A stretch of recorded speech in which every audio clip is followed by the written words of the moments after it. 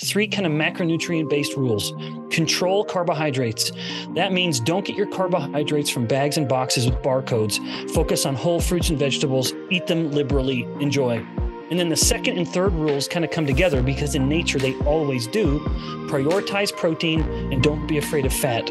How do we prevent diabetes and reverse insulin resistance? This is a big topic for you. This is a major focus in terms of your academic research. So let's start there. Yeah. So first of all, I'll just mention briefly what the connection is between the two in the first place. So insulin resistance is the foundation of type 2 diabetes. So the way you ask the question makes all the sense in the world. When we appreciate that, here's type 2 diabetes, and beneath it, as I said, is this firm foundation of insulin resistance. There is no type 2 diabetes without insulin resistance preceding it and being the foundation upon which the disease is built. Thankfully, when we acknowledge that, then type 2 diabetes does in fact become reversible, which, Max, we have to admit, conventional clinical care would not say that. Conventional care will say type 2 diabetes is irreversible because if you try to reverse this metabolic disease with a medication, it will not reverse it. It will address some of the symptoms of it, but it will never reverse it. Thus, it becomes a chronic, irreversible disease. But when we acknowledge that insulin resistance is caused by poor diet choices, then better diet choices can become the solution to it. So we have in the food we eat both the culprit and the cure. It just depends on how we do it. So with insulin resistance, there are distinct inputs or distinct causes of insulin resistance, namely chronically elevated insulin, inflammatory mediators will cause insulin resistance, and stress. Those latter two, stress and inflammation, while yes, indeed, are each independent causes, they're also very vague. It's difficult to kind of get a firm grasp on them, and thus we turn our attention more to insulin. If chronically elevated insulin is a feature and a cause of insulin resistance, how can we lower that? And that has immediate benefits. So the question, how can we address type 2 diabetes and insulin resistance? If a person lowers their insulin, then that's going to be the most rapid improvements in insulin resistance and type 2 diabetes, which is the most obvious effect of insulin resistance, but there are also many, many more, including migraines and cognitive decline and fatty liver disease and infertility. All of those share a common core of insulin resistance. But you'd asked about type 2. So just to put the nail on that specifically, you can reverse type 2 diabetes. We did that in 90 days in a case study that we did with a local physicians group. We took 11 women with full diagnosed type 2 diabetes, and they were given a choice.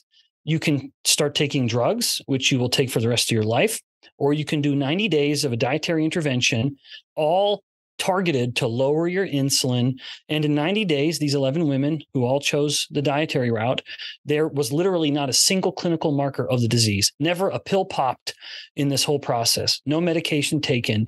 It was just purely acknowledging that this is a lifestyle disease and thus it has a lifestyle solution. Fascinating. So how does one, begs the obvious follow-up question is, how do we reduce our insulin? Yeah. So insulin is the hormone of the fed state.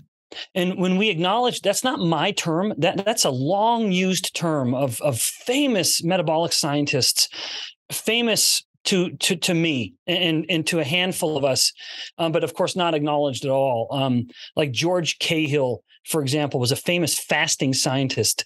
And he would refer to insulin as the hormone of the fed state because it cannot stay elevated if calories aren't coming in. It is antithetical to its very existence. One of the most overlooked yet powerful effects of insulin is how it utterly and totally dictates fuel use at every single cell of the body. There's no exception to this. That's part of what makes insulin so unique is that literally every cell in the body will respond to insulin. It has insulin receptors. There is no exception to this. And what insulin does at all of these cells is tell the cell what to do with energy. Now, there's a lot of implications here, but when we just focus on on insulin and its role in insulin resistance to kind of bring it back to that. And then maybe we can touch on the relevance of the fat cells in just a moment. But if insulin, if there's no calories coming in, insulin must steadily start to drop. And the more insulin drops, the more the body becomes insulin sensitive at various cells. And then we've resolved the problem. So minute for minute, the most, like per unit time, the most effective way to lower insulin is through fasting. Obviously, if there's simply no calories coming in, insulin must start to drop and drop quickly. And this is why you have guys like Jason Fung, who can take people with type 2 diabetes and within just weeks, they have to get off all of their medications, all of their myriad anti-diabetic medications. They have to drop because the disease has resolved itself. And now the medication is doing more harm than good, as many medications do anyway. Every medication is just a gamble of, is the side effect I want worth the side effects I don't want? So that just highlights the power of fasting. And then other than that, Max, I would submit that the best way then to eat, because you have to eat at some point, would be to move into what I refer to as a nutrient fast, where we have the caloric fast, which is if no calories are coming in, insulin must come down. But when you eat, and you will need to, focus on the nutrients that have the least impact on insulin, namely fats and proteins. If when they do eat, they're focusing on fats and proteins, it allows the insulin levels to stay very, very low. There may be a modest bump, but nothing if the body starts consuming refined starches. Now, I'm not declaring war on carbohydrates. I'm not saying that we shouldn't eat any, but I think it's a particular tragedy that our dietary paradigm is based on the one macronutrient that humans literally don't need to eat. There's no such thing as an essential carbohydrate. There are such things as essential fats and essential proteins or amino acids. And so we should focus on those to make sure we're properly nourished and we have, a grand nutrient density. But my rules with diet. So the first is fast, find a way to fast. But more important than how long a person fasts, I strongly submit, is how they end their fast. That's the part that's often overlooked. Someone nowadays will casually shrug their shoulders and say, I'm going to do a 36-hour fast. And there's no plan for how they end it. And it ends up becoming a big kind of glamorous binge purge cycle. That's a kind of crass way of describing it, but they will fast, like they're purging in a way. And then they just get so hungry, they don't have a plan, and they just go bonkers on a bunch of junk food. They overeat, they feel sick, they have shame, they have remorse, and they have this resolved commitment that they're going to do better tomorrow. And they do the exact same thing again and again. So it's a binge purge cycle. So how you end your fast is more important than how long you fast. So make sure you have a plan, make sure that it's focused on proteins and fats. But basically, when we do eat, I believe, and this was the advice we gave these patients with type 2 diabetes, don't count your calories, eat when you're hungry, don't eat when you're not, but follow these three kind of macronutrient-based rules. Control carbohydrates. That means don't get your carbohydrates from bags and boxes with barcodes. Focus on whole fruits and vegetables, eat them liberally, enjoy. And then the second and third rules kind of come together because in nature, they always do. Prioritize protein and don't be afraid of fat. The best proteins in nature, which is to say animal-based proteins, it's not popular to say that, but I'm a scientist, I'm a cell biologist, so I don't have to worry about the current political or social pressures, or that's at least how scientists should be. Although that's in rare form these days. But nevertheless, all of the best proteins in nature, which are animal proteins for humans, always come with fat. That's how we should eat them. We shouldn't be worried about getting the leanest cuts of meat like chicken breast. And we shouldn't be worried about the fat that comes with the steak or with the eggs or with the whole milk. That's how they're designed to come. We digest proteins better when they come with fat. The combination of the two is more anabolic at muscle in humans than the protein alone is. It's as if nature knew, or God, whatever we ascribe to, knew what it was doing. And that's how the human body is meant to consume it. So those are the rules. Control carbs, prioritize protein, don't fear fat.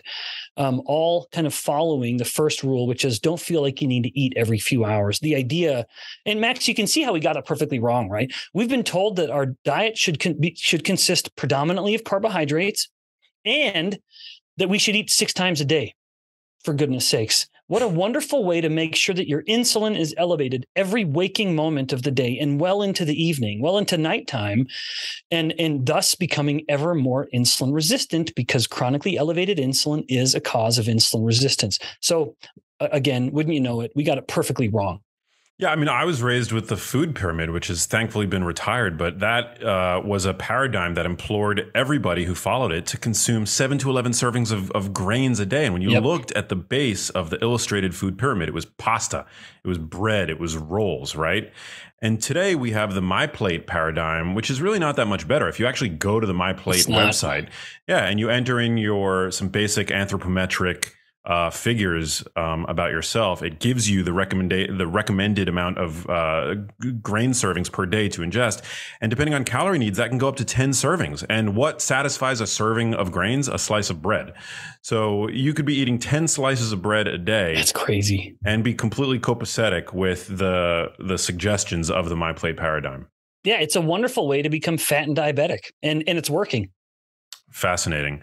So, I mean, I guess there's this debate that at least I've caught wind of within the nutrition community as to what creates the conditions of insulin resistance. Is it we consume too many carbohydrates and that causes insulin to be chronically elevated, or is it more a symptom of energy toxicity, where irrespective of where that energy comes from, it creates this sort of energy toxicity scenario in the body, which drives insulin resistance. What's your take? I love that you just asked this question, because it allows me to flex some muscles that I've been working on for some time. So one of the problems, so no doubt, so insulin is the hormone of the fed state. So when there are calories coming in, insulin will, to some degree, it should be impacted. And yet when someone eats pure fat, I can speak on some authority with this. There's a lot of misunderstandings, but I'm literally doing these studies in humans in my lab today, where this is ongoing. When someone drinks pure fat, there is no insulin effect. Now, and this has been shown out in multiple human studies. I have yet to see a study that has shown a significant increase in insulin with the consumption of pure fat. Some people will cite studies in people with type 1 diabetes. But the problem with people with type 1 diabetes is that they all have excessive levels of glucagon, the hormone glucagon. So there's this confounding variable that is not present in the non-type 1 diabetic. And so I don't think those rules should apply. Indeed, they don't. If we're not talking about a diabetic person, fat consumption alone has no effect on insulin. And thus, we've kind of uncoupled this idea of energy toxicity, which I appreciate that term. My PhD is bioenergetics. As much as people want to, I think I'm in some ways more qualified than most people to speak about energy use in cells, despite being branded a heretic because I think we focus on energy too much, or we focus on calories too much. It's not because I don't think calories matter. It's just that if our paradigm of insulin resistance and obesity and metabolic problems is energy-based, we overlook the exceptionally relevant variable of hormones. Because, as I said, insulin and other hormones tell the body what to do with the energy that it has. Now, there's so many thoughts I have, and I hope I can get to all of them, albeit briefly. One of the confounding variables in any weight loss study or study that measures insulin resistance, which is so connected to weight loss or weight gain, because it's so connected to what's happening to fat cells for reasons that I won't get into at the moment, and we might have previously. But with every diet, almost every diet that has ever had a randomized clinical study where this is the low fat group, this is the low carb group, every one of them was a lower calorie diet. That immediately blows the whole thing apart. Because anytime energy comes down, it's going to depress insulin. So even the low fat diet, which is heavier in carbohydrates, compared to where they started, where the patients might have been eating 2,500 or 3,000 calories a day. Now they've been clamped at 1,800. Well, that's a confounding variable. So what we should do, and I'm hoping that either I or someone else is going to do this, is do hypercaloric overfeeding studies. Push them up and see who can take the most energy and gain the least amount of weight. At that point, all of a sudden, we're going to start to see a difference. I'm very, very confident. Again, low carb, low fat, they're both low calorie. So it's a confounding variable that no one really accounts for. And so, of course, the insulin is going to come down and get better. But even in those studies, not once has there ever been a study that found the low-fat diet outperformed the low-carb at improving insulin sensitivity. Never, not one. There have been dozens of studies that have shown improvements where the low-carb diet, despite being calorie clamped, outperformed the low-fat. If there weren't such data, I never would have begun pounding on that drum in the first place. Now, with regards to energy and insulin, we have to appreciate the aspect of the fat cell and the fat cell growing and shrinking. And the most compelling evidence is, once again, in the type 1 diabetic. So you can take a type 1 diabetic, and before they're diagnosed, so before there's any insulin has dropped, there are two things happening in these people. One, they have voracious appetites where they are easily eating 4,000 calories a day. But despite being a small little teenager, but at the same time, they are wasting away and they have no body fat. They look like they're a prisoner of war. They're emaciated. They're wasting away, but they're eating 4,000 calories a day. Now, some people, ignorantly, if I may be so bold, would say, well, it's because they're urinating out all the glucose. Because yes, if insulin's down, glucose levels are through the roof, and it will result in glucose spilling into the urine. But that can only account for a couple, maybe 300 calories a day at the most. What about the other 2,000 calories? Where the hell is that all going? This is where insulin is too overlooked. And much to my dismay, a lot of prominent voices that used to be kind of low carb are becoming all low energy again. But it's ignorant, in my view, because when insulin is down, the body cannot store energy. It is literally impossible. And so we'd have to say, as a bioenergeticist, I'd say, well, then what happens to the energy? Because it needs to be accounted for. Well, there are multiple mechanisms. So when insulin is low, but energy is still coming in, the body, insulin, when it's out of the way, will allow various wasting processes, energetic wasting, to come into play. So the pure kind of calories in, calories out model is you either store it or you burn it. Well, low insulin will address the burning part, because when insulin is low, metabolic rate will spike by about 15 to 20% over normal conditions. So you literally start increasing the idle of the engine. We've known this for over 100 years. The legendary scientists in the realm of endocrinology, Elliot P. Joslin, and metabolic rate, Francis Benedict, there's a whole metabolic equation still named after him, the Benedict equation, that people still use and invoke. They found in people with type 1 diabetes, the metabolic rate was about 20% higher than it should be. Wow. And then in subsequent years, once insulin therapy came onto the scene, once you treat the patient with insulin, boom, metabolic rate immediately slows to where you'd expect. The same thing happens in people with type 2 diabetes. If they're given insulin therapy, which they never should, their metabolic rate will slow down. But basically, this is insulin's way of saying, hey, if I'm so determined to store energy in fat cells that I'm going to depress the entire metabolic rate across the whole body just to store more energy. But we can never account for that, right, Max? People who want to say, this is my basal metabolic rate and I'm exercising to burn more energy.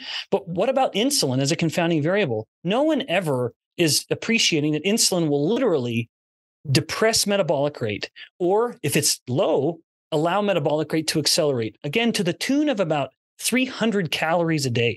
That is not an insignificant amount of energy. But at the same time, when insulin is low, the body is so inclined to waste energy that now it starts literally emitting energetic caloric molecules from the body in the form of ketones. It's a little known fact that every ketone has roughly the same caloric value as a molecule of glucose does. And now all of a sudden, if a patient is in ketosis, which they are if insulin is low, and of course, ketones are simply products of fat burning. I hate to demystify this villain. Ketones are simply pieces of fat burning. And then we start breathing these ketones out into the atmosphere. We are urinating them out into the toilet. And every one of these ketones has a caloric value that either needed to be burned or stored based on the traditional view. But now we've introduced this third avenue, which is just wasting. We are literally just taking this energy that was stored in fat in our fat cells, as fat in our fat cells. Now we're breaking it down and just dumping it from the body. And no one ever accounts for the ketones.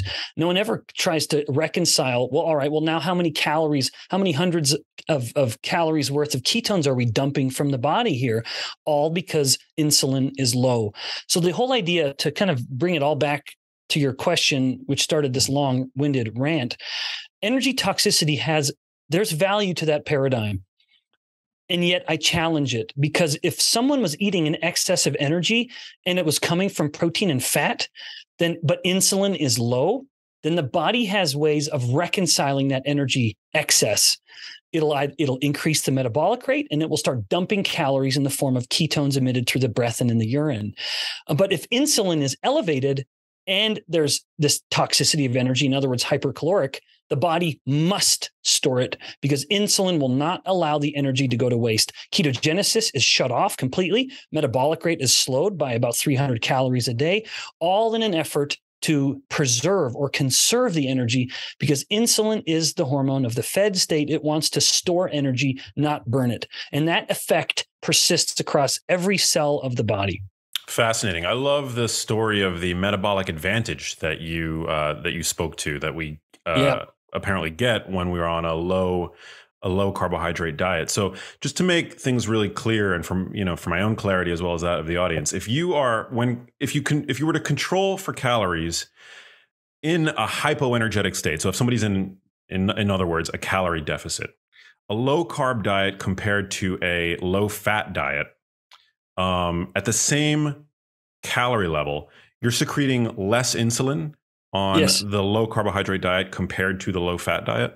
Yep. And this is why to my knowledge, there are two very, very well-controlled studies that have found, even in caloric deficit controlled isocaloric diets, the metabolic rate is higher in the low carb. David Ludwig at Harvard published a paper using doubly labeled water to prove that.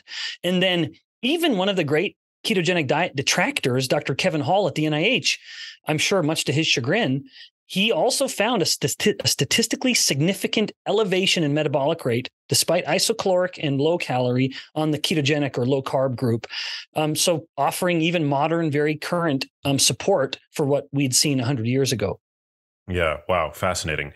Walk me through how insulin resistance actually develops, because I think this is also a fascinating part of the story. It's my understanding that it's it's developed when basically we surpass our bodies a specific fat threshold, right? Yeah. Whereby the fat ends up flowing into our organs, essentially ectopic fat, creating fat in our liver, in our pancreas. Yeah. Is that sort of when it all starts to go downhill? Yeah. So the first part of that, I think, is better supported than the second part, but I'll touch on both because I've published on both of these ideas before. So the first idea is invoking the fat cell, which is very, very appropriate, and mentioning this kind of compelling idea of the personal fat threshold. There's a tremendous amount of value to that kind of overly simplified view that the body, individual across all individual people and ethnicities and sexes, the body has a kind of an ideal amount of fat storage, above which, when the threshold is surpassed, now the body starts to become insulin resistant. But the flaw is that we start invoking this kind of general lipotoxicity idea, because that's too often misunderstood to invoke. And so the idea that the fat cell is now overflowing with fat, and now this fat is getting stored aberrantly throughout the body, that does happen. But the degree to which that now stored fat throughout the body is actually a metabolic problem, that is less well established. In fact, let me touch on that point first, and then we'll come back to the nature of the fat cell as kicking the whole thing off. The problem with that kind of lipotoxicity, ectopic fat storage idea is that when we store the fat in other tissues, we store it as triglycerides. And triglycerides are metabolically inert. They do not cause insulin resistance. Triglycerides do not cause insulin resistance. I can say that in the strongest possible terms. But there are fats that do.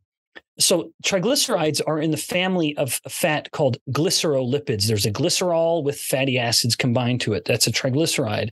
But the type of fat that is metabolically toxic, if you will, that does cause insulin resistance is a type of fat in an entirely different family called the sphingolipids, named after the enigmatic Sphinx, because for so many decades we didn't know what they did. Well, we know a lot more now than we did decades ago. One of the effects of these sphingolipids, in particular, kind of the backbone of them all, ceramides, is to, in fact, disrupt the insulin signaling cascade. When ceramides accumulate in a cell, they will block the insulin signal at various points, ultimately disrupting the insulin signal and causing insulin resistance as we understand it throughout the body. And these fatty acids that come from the overflowing fat cell can, in fact, contribute to the biosynthesis of sphingolipids and the accumulation in cells. So it's absolutely true. But what's interesting is that they do so by activating inflammatory mediators or inflammatory receptors on the surface of the cell. And so this comes back to the kind of three cardinal causes of insulin resistance: hyperinsulinemia, cortisol, in other words, stress, and then inflammation.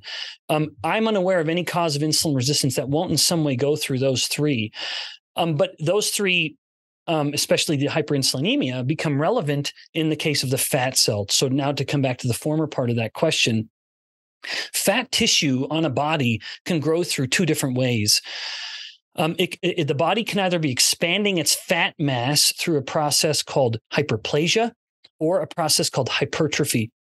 Hyperplasia is when the number of cells, and in this case, the fat cells, is increasing. So the fat cells are multiplying to continue to be able to store more fat. And in that paradigm, the fat cells are never very big.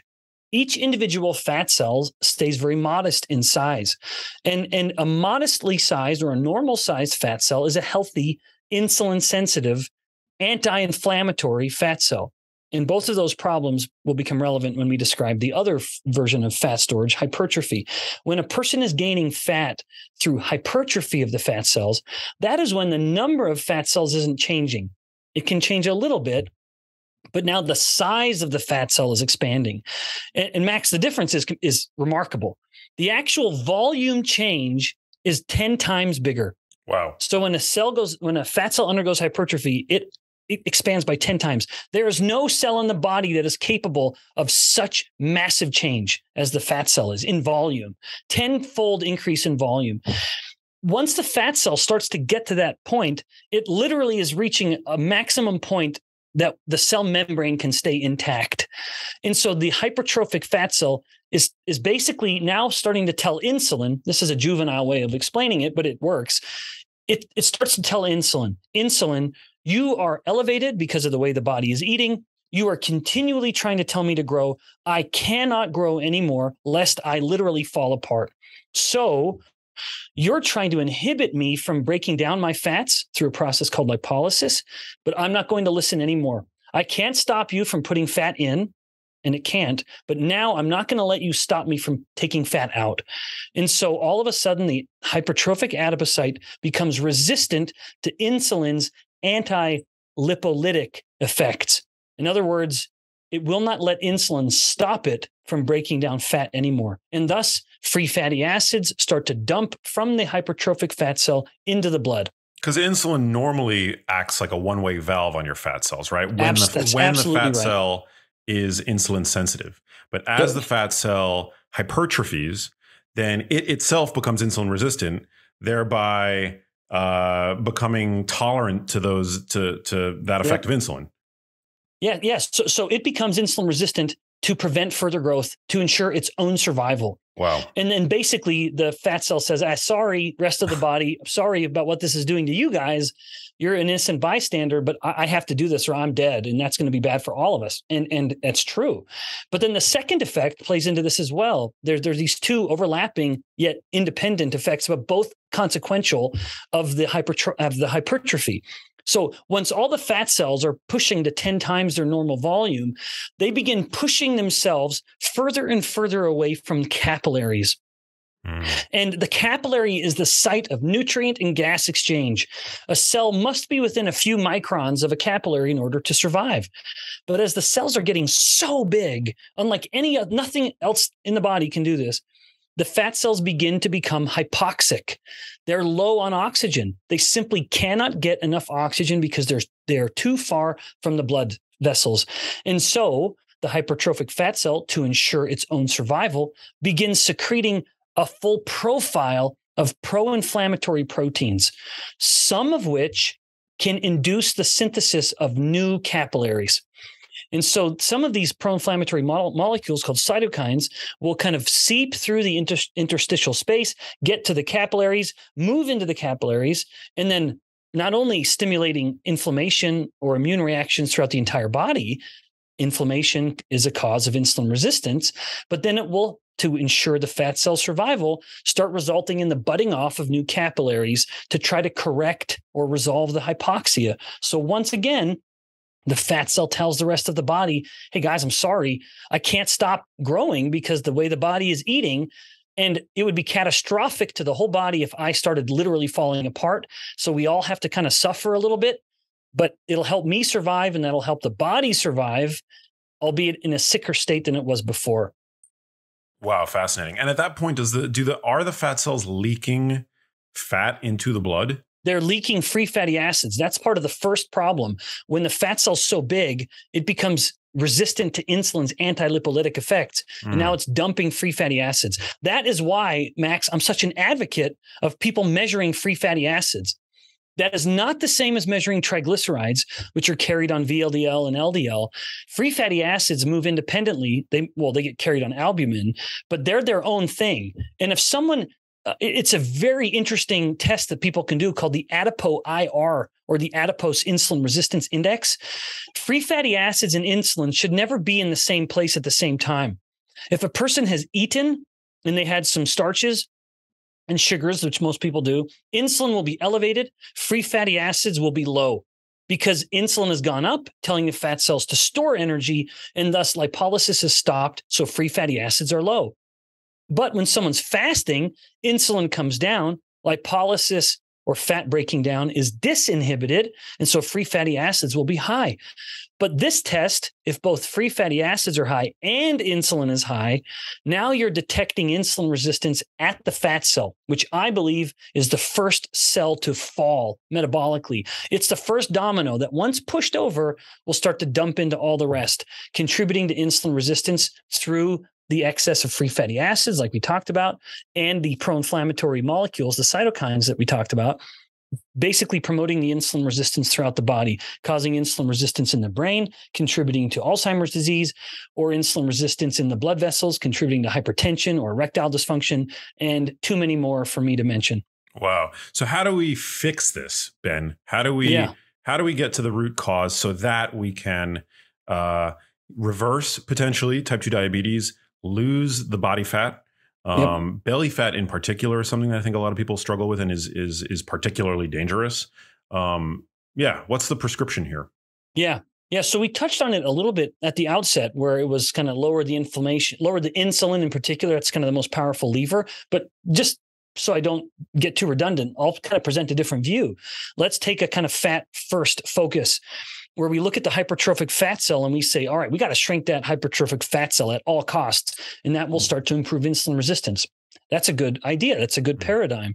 So we can shrink a fat cell through two ways: through low calorie or low insulin, or both. The problem is too many people start, and both of those strategies have value. Absolutely. Both low insulin and low energy absolutely have value. But I think there is a timing or a temporality to this that makes it more effective. For example, if someone's going to start this, they listen to this conversation and they say, I'm going low energy. In other words, low calorie. That will shrink fat cells. But if that is your first step, and your body hasn't adjusted to using ketones for fuel, and your insulin is still a little elevated, and so your glucose is kind of maybe getting low as you're eating less carbs, but your ketones are also low because you still have insulin resistance, the brain will start to sense this relative lack of nutrients and be hungry.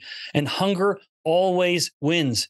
So if someone's starting this fat shrinking journey with a low energy approach, they're generally going to fail because hunger is going to come raging into their brain, and hunger wins. And so they'll break after a week or two. They just can't handle the deprivation anymore. So my view very strongly is that let the first step of this fat shrinking journey be the low insulin step, because that is based on the paradigms that I mentioned earlier: control carbs, prioritize protein, don't fear fat, and eat when you're hungry. You don't have to be hungry. There's no deprivation. If you're hungry, well, then have some hard-boiled eggs, have some cheese, have a big juicy steak, have a salad with chicken and olive oil and vinegar on it. And so you're following those rules, but so you're eating when you're hungry. You don't have to deprive yourself and force your brain to go against the state of hunger. So it's more sustainable. And the fat cells are shrinking, because if insulin is low, fat cells must shrink. They have to. They literally cannot maintain their size if insulin is at a fasted state. It is impossible. Well, what about, because I've seen some evidence pointing to the insulinogicity of protein sources, right? Like whey protein is something that I regularly integrate into my diet personally. And I know that it has a very high insulin producing capacity. Same with beef, if I'm not mistaken. So how do we reconcile that? So I very much appreciate, there was a study done years ago, and I've never been able to reconcile it, because they will say that beef has as much of an insulinogenic effect as like bread or something like that. And I just don't know. I don't know how they came to those numbers. Once again, we're doing a human study in my lab where people consume pure whey in the context of a low carb diet. And that is very important. And there is a very, very modest insulin effect. It may go up a few points, unlike fat, which doesn't go up at all, and very unlike glucose, which goes up by 10 times. Insulin may get up to about a 20% increase over a fasting state, and then it comes down pretty quickly. So it's a very modest effect. And we're actually studying why some people have higher glucose levels in the context of a low-carb, protein-heavy diet. It's not the insulin. Glucose is happening through other effects, through like epinephrine and glucagon, but I won't get into that at the moment. So I would encourage people to look up a talk that I gave on this very topic, because there's so much more to say than I have the time to now. But basically, so if people just do a YouTube search for Bikman protein glucagon, they'll find the talk I gave about it. And I go into much more detail. But basically, the insulinogenic effect of the protein will be based on the underlying glycemia. So in other words, if you had someone who is hyperglycemic, like a type 2 diabetic, and they ate pure protein compared to a non-diabetic, there's going to be a vastly different insulin effect, because if glucose is elevated and protein comes in, you now kind of have a double hit that you have to account for. But if the protein's being consumed in the context of a low carbohydrate or a fasted state, then there's essentially very, very little or no insulin effect. And again, I'm literally doing these studies. We had two subjects, not patients, two subjects that were in this morning. And one of them was on their protein day. The other one was on their glucose day. But we're just trying to fully kind of characterize all of the hormone response to the three macronutrients in the context of a low carb diet, to just understand this unique state. Because there's been a lot published in the context of normal high carb fed people, but little to nothing in the context of low carb diets. And I should emphasize, this is a study that is being sponsored by Levels Health, the CGM guys who make the software. They were very, very welcome supporters of this study. So I just really want to give them a shout out for supporting basic research like this. So yeah, anyway, Max, the insulin concern that people will have with regards to protein, I think is overblown. I don't think people need to worry about it. But I would also say protein is not meant to be consumed alone. Protein is meant to be consumed with fat. That's how we should eat it. I think in our hubris, we have pulled the two apart. They should be consumed together. We will absorb it. We will digest the protein better and put it to use more effectively than if we consume it alone. And as much as I'm an advocate of protein, that's my second rule: prioritize protein. That's the one thing in the diet I think people should explicitly try to get more of. I don't think we should explicitly get more fat, but let the fat come with the protein. And if we want to be liberal with the butter or whatever, so be it. But that's not what we're targeting. We're targeting the protein. But I think people have gone too far. I think there are voices in the dietary space that now it's protein at all costs. And I think that is not, I don't think that is reflected in human ancestral eating. I don't think there's ever been an instance where humans were trying to only get protein and we're trimming off the fat or removing the fat from the milk or dumping the yolk. It is not an accident that our ancestors, well, one, never ate chicken meat. We never ate chicken meat until the last 100 years-ish. Interesting. So we became afraid. You look at chicken consumption in the United States from 1909 till now, it was practically zero. It was in the very, very low kind of single digits. And now it's the single most commonly consumed meat because it's so lean and we're so afraid of fat. Once upon a time, we kept chickens for their eggs. And it would have been laughable throughout human history to dump the yolk and keep the whites. It would have been laughable in human history to skim the fat from the milk and drink a skim milk. It would have been laughable to trim the fat, to not eat the fatty organs of the body or to trim the fat off of leaner meat. We just have become so demented and so convinced that fat is an enemy because of our fear of heart disease and our fear of calories, that it's led us into these, I think, problematic patterns. Again, I'm not saying protein is bad. Far from it. I've been one of the most outspoken defenders and advocates of protein, especially in the low-carb space. I think the pendulum has simply swung too far. Protein is meant to be consumed with fat. Calories should never be counted. It is, in my view, it is a way to fail because it introduces tedium into something that should be enjoyable. Eating should be enjoyable. And the moment we have to count stuff, I would say count anything, even carbohydrates. If the carbohydrates are from these non-starchy, sugary sources, like vegetables that grow above the ground and fruits that aren't tropical, like bananas, pineapples, mangoes, don't even count them. Enjoy them. The moment we start counting things, we've introduced tedium, like I said, into something that should be enjoyable, making the whole thing much less enjoyable than it was and likely less sustainable than it would be otherwise. Yeah, I agree with you. First of all, great word, tedium. Wow. Incredible word. I'm gonna have to add that to my repertoire. But no, I agree because the advice that a lot of people get is to simply eat less of the obesogenic food that they are currently eating. And I think in so doing, they're setting themselves up for failure. So if you want to see change, I think it's really important that people understand you have to change. You have to change your diet, right? You can't eat the same diet that you were eating before and expect a difference in terms of your metabolic health, your overall health, your body composition. So it's a phenomenal advice. Why would protein stimulate insulin? Is there some aspect of insulin that allows amino acids, for example, to get into the muscle cell? Absolutely. So that's actually interesting. I shouldn't say absolutely too quickly. The idea that insulin stimulates amino acid uptake into the muscle is very debated.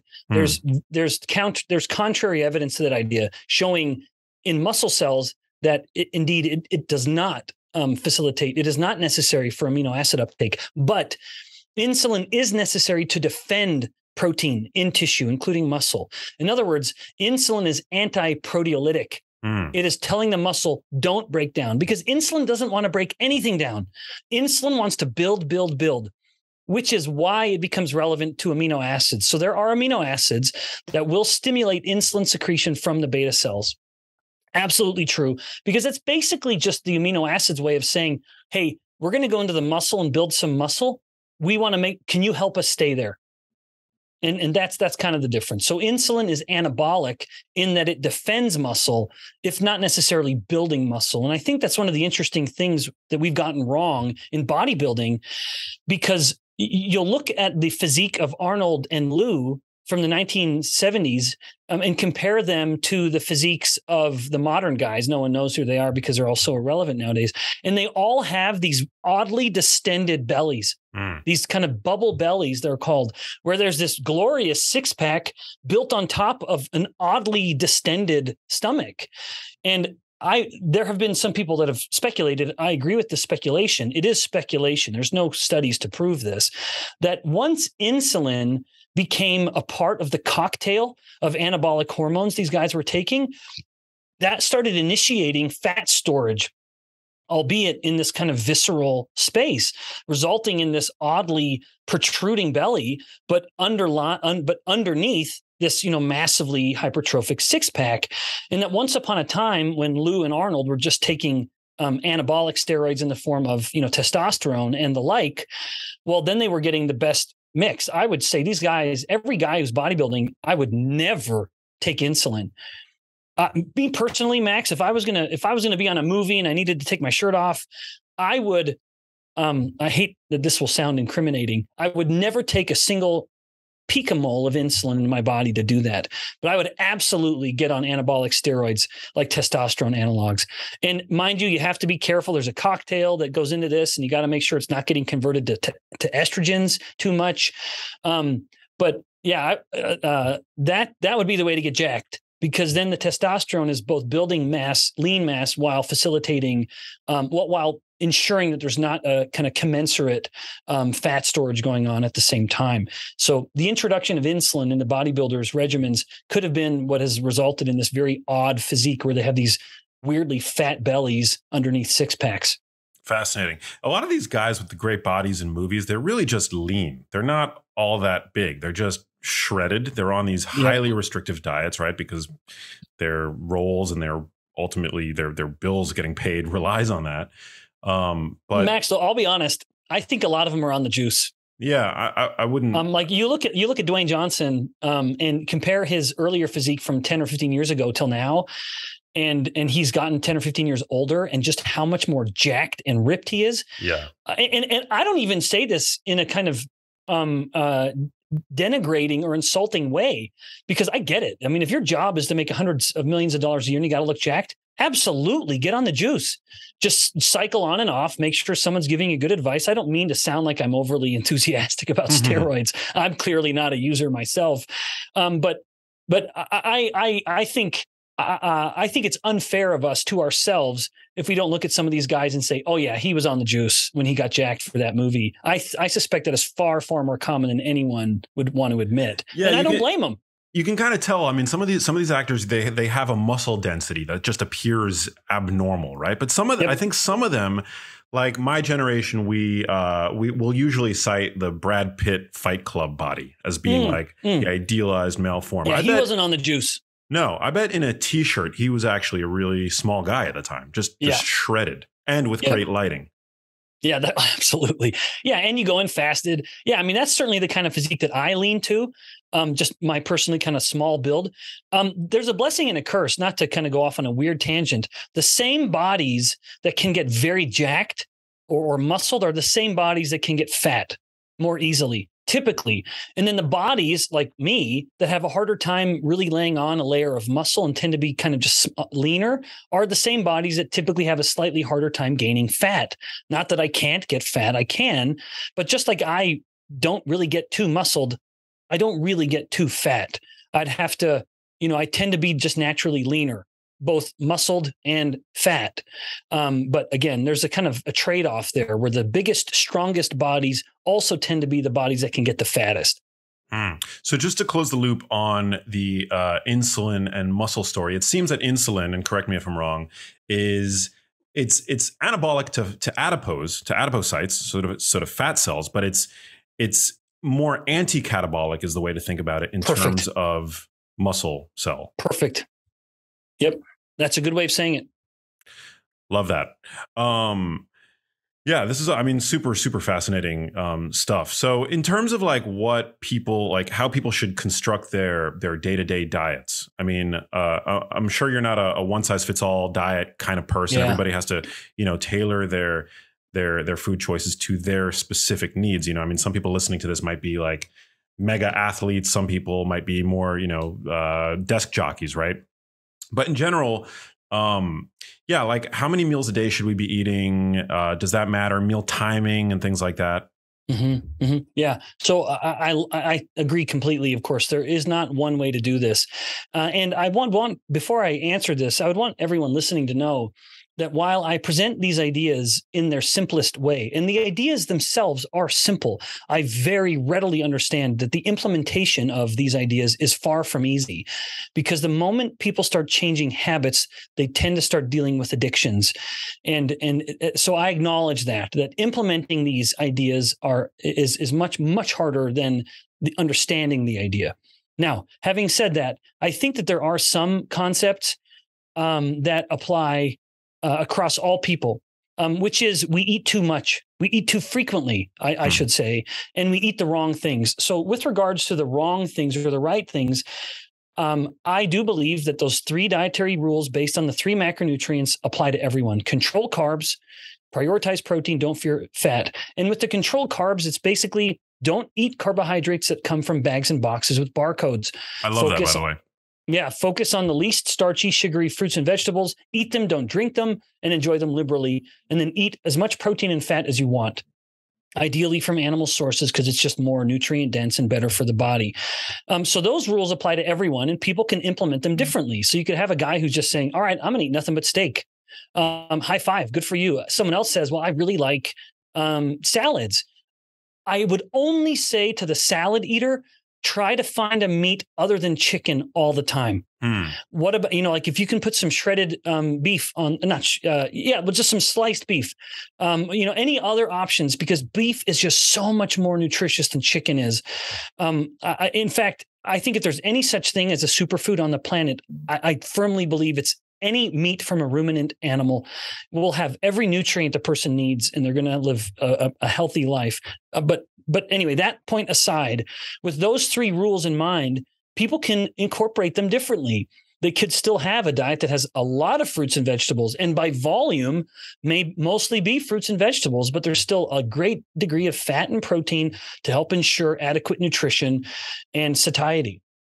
And so that's the way I think to incorporate those rules. And then with regards to meal frequency, you'd asked about meal timing. There is no question, including a paper that was just published today, finding that when you eat in the evenings, especially later in the evening, even when calories are controlled, Max, another hit to this just calorie in, calorie out paradigm. It's just a matter of balancing calories. In these study subjects, isocaloric diets, the group that ate some of their calories in the late evening had lower metabolic rates and gained more weight than the other groups. Wow. And so theoretically, if it's just pure calories in, calories out, it shouldn't matter. But if we appreciate the circadian rhythm, which is to say a hormone rhythm where hormones ebb and flow, that's what the circadian rhythm is really playing into, then we realize that when we eat foods at different times, there's the insulin effect, for example, will be different. The cortisol or the glucagon effect will be different. All of these hormones that play into metabolism. So with regards to timing, it is much better to eat earlier in the day. However, it's easier to fast earlier in the day, like socially and just culturally. For example, we know from multiple studies now that it is metabolically better to fast through dinner than it is to fast through breakfast. So it's better to fast in the evening and eat, say breakfast and lunch, but it's also the worst time to fast. I'm a husband and a father, and dinner time is sacrosanct. Although it's not always perfect in my home and there's just as much fighting as there is loving, or more. But even still, I'm not going to sit around the kitchen with my family and not eat dinner with my family. Right. I'm not going to do that. To hell with any kind of metabolic advantage. I just don't care. I'm a husband and father light years above being a metabolic scientist and anything else. That is so far down my priority list. Important, but vastly overshadowed. So I choose to fast through breakfast typically. And this is something I think people could take advantage of. A lot of people are not hungry in the morning. They eat out of this misplaced sense of, built on misplaced mantras that breakfast is the most important meal. Well, why? Where does that idea come from other than a marketing message from Kellogg's from 60 years ago? If you're not hungry in the morning, don't eat. But then my advice is have a very big filling lunch. Let lunch be your biggest meal of the day, and then you taper off at dinner, and then you don't eat after that. No snacking in the evening. That has got to be, maybe that's maybe the most single important thing, and yet the hardest, unfortunately, for most people to do, because evening is kind of the witching hour of temptation. And I can say for myself, there could be a pint of Ben and Jerry's nearby, chilled and ready to go, and I could look at it all day with absolute disinterest. It won't appeal to me at all until like 8 p.m. Yeah. And then once the kids are in bed, or, they're kind of winding down, the house is clean, and it's time to just truly relax. Now, all of a sudden, that little pint of Ben and Jerry starts calling out my name. Or even worse for me, Max, if this is confession time for a moment, it's cereal. If we have something like shredded mini wheats in the house, and this is absolutely a consequence of my college days, when you're just a typical dude eating nothing but cereal all the time, the cereal, it takes a Herculean discipline for me. As much as I know, as much as my brain is telling me, Ben, you know everything that's going to happen if you eat that starchy, sugary thing with that whole milk, and it's going to light up every part of your brain. You know metabolically exactly what's going to happen to every carbon. I still will say, I don't care. I'm just going to have a little. And I'll convince myself that I'm going to have one little small bowl, knowing that I'm so addicted to cold cereal that I will not stop at one bowl. I know there's a part of me that knows that I'm tricking myself, and humans are great self-deceivers in many, many ways. Even me, with as much as I know, if there is a box of cold cereal in the house, other than the most bland things like Rice Krispies or something, then I will not, it will be very rare for me to not indulge and overindulge. And I go to bed hyperglycemic. I'm full. And so my heart is pounding, and it's racing. My body is hotter. All of these are consequences of hyperglycemia. You activate this anxiety system, if you will, and I sleep terribly. I wake up and I'm ashamed of myself. I can't believe I've done it. And now I'm setting up this kind of shame cycle. And so for me and my family, we don't have cold cereal in the house other than Rice Krispies, which the kids eat very infrequently because we make homemade breakfast every morning for them. But it's nice, but it's as much for my kids as it is for me, because daddy can't handle it. And my kids, they think that it's because, my parents don't want us to eat it because it's junk. It is junk, but it's because dad is so addicted that it's like crack cocaine, and I'm an addict. So the idea of moderation in all things, which every dietitian loves to spout as if they're some genius, it flies in the face of addictions. It refuses to acknowledge that some people are addicted to some things. I tend to have an addictive personality. I've learned that about myself through my years of growing up and my years of marriage. My wife does not. Max, I look at her with such curiosity and wonder, because she could, let's go back to Ben and Jerry's. We could both have a pint of Ben and Jerry's ice cream. She has this remarkable, befuddling ability to open up that pint, eat 5 dainty, cute little bites, put the lid back on and put it back in the freezer. And I'm looking at her as it's like spilling down my mouth, because I'm not going to stop until I've gotten to the very bottom of that pint. And even then, I'm looking at her pint and thinking, I should probably eat hers too, because it's probably going to go to waste if I don't.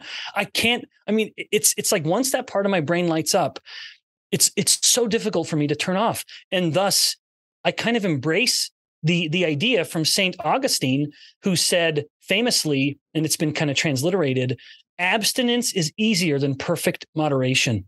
It is better for me to never open that pint of Ben and Jerry's. It's easier for me to look at it and just say no, to quote Nancy Reagan, than it is for me to open it up and stop after a few bites. So the idea of moderation is wonderful in principle, but not in application, because too many people are addicted to things that are sweet and gooey or salty and crunchy. And once they start eating them, they cannot moderate.